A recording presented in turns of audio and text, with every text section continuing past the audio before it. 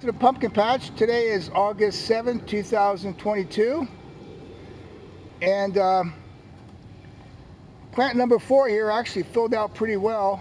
This is the one that I made the video on how to train or steer the pumpkin vines.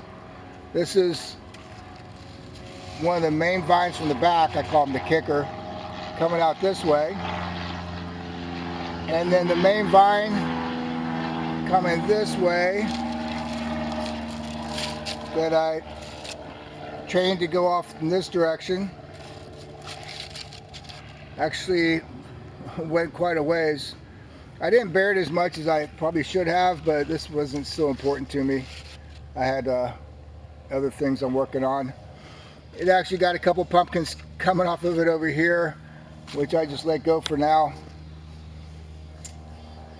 The pumpkin itself actually got pretty big. What I'm definitely learning from this is I need to build shade for these, or lay a sheet over them, or whatever people do, because you can definitely see how the sun coming up during the first part of the day hitting this side as compared to the other side. This side's all smooth, as of this side is like rough and kind of bleached out and faded. And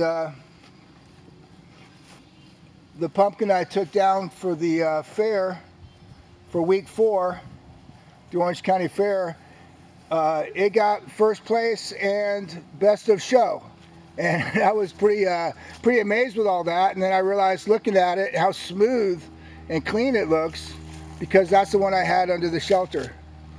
So that was, I'm sure, had something to do with the high scores plus the size. And just, it was an overall nice looking pumpkin. So what we're doing today, just a quick video, pretty basic deal. I'm going to, for the final week, which is next week, I'm going to take down pumpkin 1B here. But when I'm harvesting it, which is in a few minutes here, I think what I'm going to do is cut it right here. Instead of just clipping all this apart and then pulling it out, I'm just going to cut it here, thereabouts, with this saw. And that way the main vine is undisturbed, basically, and still goes off in this direction, because there's still a pumpkin on there. No sense destroying the plant to get this one pumpkin off of there.